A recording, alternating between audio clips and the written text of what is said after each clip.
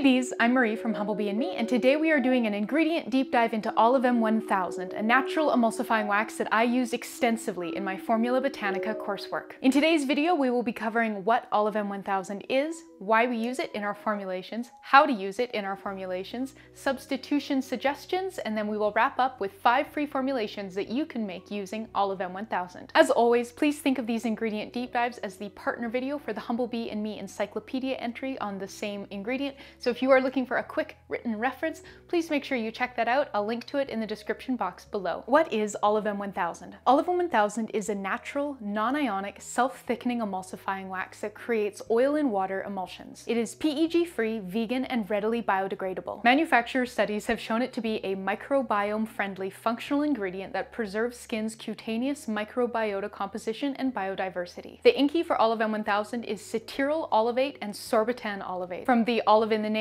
and the olivates in the inky, you can probably guess that Olivem 1000 is partially made from olive oil. Olivem 1000 is sold as thin, brittle white flakes that can look a lot like other thin, brittle white flakes, so make sure you are reading your labels as you formulate so you don't accidentally swap it for something else. Polestar has an entire line of Olivem products, of which Olivem 1000 is one of them. These products are not interchangeable for one another. For instance, you can't use Olivem 900 or Olivem 300 instead of Olivem 1000, or vice versa. They're just part of the same line or sort of branded grouping. They're not interchangeable ingredients. Why do we use Olivem 1000 in our formulations? Very basically, we use Olivem 1000 in our formulations for the same reasons we would use any emulsifying wax in a formulation. It brings together oil and water and helps create stable emulsified lotions and creams. It contributes some viscosity to our formulations, so this is not its primary purpose, and it also contributes gentle rinse-off properties to cleanser formulations. So with that in mind, why choose Olivem 1000 in particular?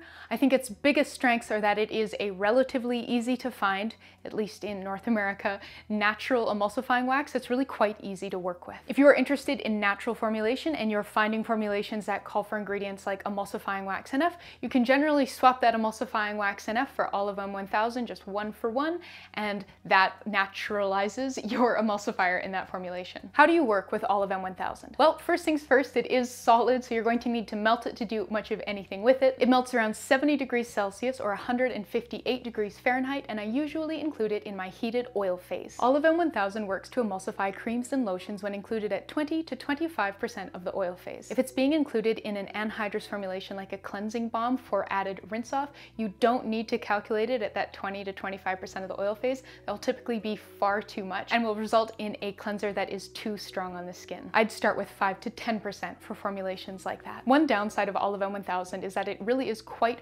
prone to soaping, which is that kind of white cast, that sort of low lather that can build up when you massage an emulsion into the skin. You can try to reduce the soaping effect by including ingredients like esters, fatty alcohols, silicones, and natural silicone alternatives in your formulations, but even then, I do find that Olivem 1000 just really likes to soap. You can twist that soaping effect around on its head and make it a feature, not a flaw, though, in cleansing products where you do want that effect because people associate it with the product working. What can you use instead of Olivem 1000? As a bare minimum, you will need another self-thickening emulsifying wax. For a natural alternative, Reedemul's SCG can work, but keep in mind that it has narrower requirements in terms of pH, charge, and oil phase size, so you'll need to research that ingredient, look it up in the Humblebee and Me encyclopedia, and make sure that everything else that's happening in your formulation is compatible with Reedemul's SCG. Montanov 68 should also work really well, though in my limited experience formulating with this emulsifier, I find it to be even more soaping prone than Olivem 1000,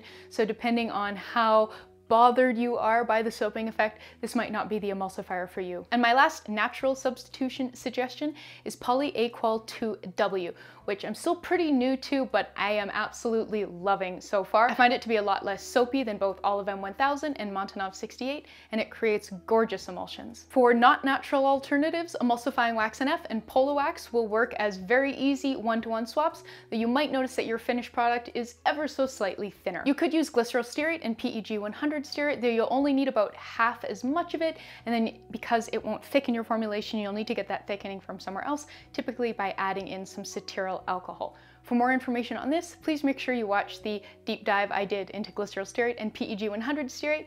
I'll link to that in the description box below. You could also try BTMS25 or BTMS50, though remember that they are cationic, so they are going to add the cationic conditioningness to your formulation, and if there's anything anionic in your formulation, that could potentially cause some problems. And for some things you cannot use, you can't just choose another member of the Olivem family, and you also can't use a true wax like beeswax or candelilla wax, or an isolated fatty thickener like cetearyl alcohol, because those things aren't emulsifiers, and so they won't create an emulsion, and that's what Olivem 1000 is for. And so yeah, if you use a thing that's not an emulsifier instead of an emulsifier, your formulation is not going to do so hot.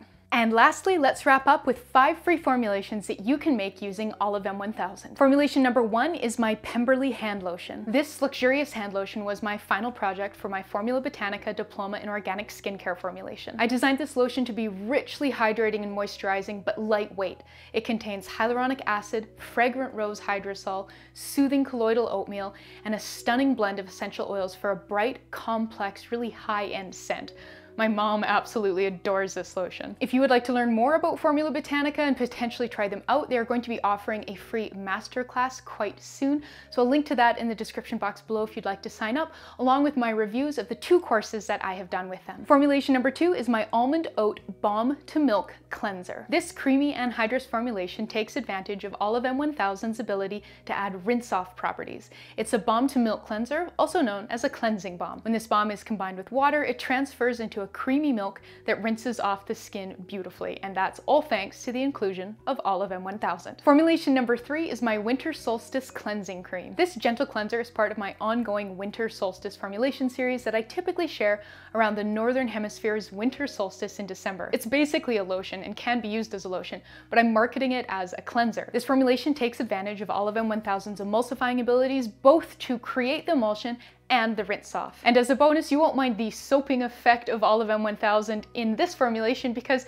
you're expecting it to kind of soap and lather because it is a cleanser. Formulation number 4 is my Radiant Berry Hand and Body Cream. This pretty pink hand and body cream stars a blend of berry oils: cranberry oil, raspberry oil, and blackberry oil. It's emulsified with Olivem 1000 and has a lovely tart, fresh scent that is entirely from those beautiful carrier oils. If you happen to make a cranberry glycerite with me back in December, this would be a brilliant formulation to use it in. And our last formulation that you can make using Olivem 1000 is my Winter Solstice Facial Polish. This is a gentle anhydrous facial exfoliant that grew out of experiments that I did for my Formula Botanica Diploma in Organic Skincare formulation coursework. A blend of Rasool clay, activated charcoal, and jojoba beads is blended in a creamy anhydrous base to gently physically exfoliate the skin. I've included both Olivem 1000 and sodium cocoa isethionate in this formulation to ensure that it rinses off the skin beautifully. And that is it. Thank you so much for watching. If you would like to learn more about emulsifying wax NF,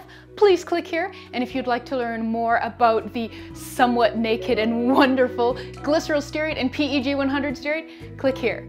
Thanks again, please subscribe, and I'll see you next time. Bye!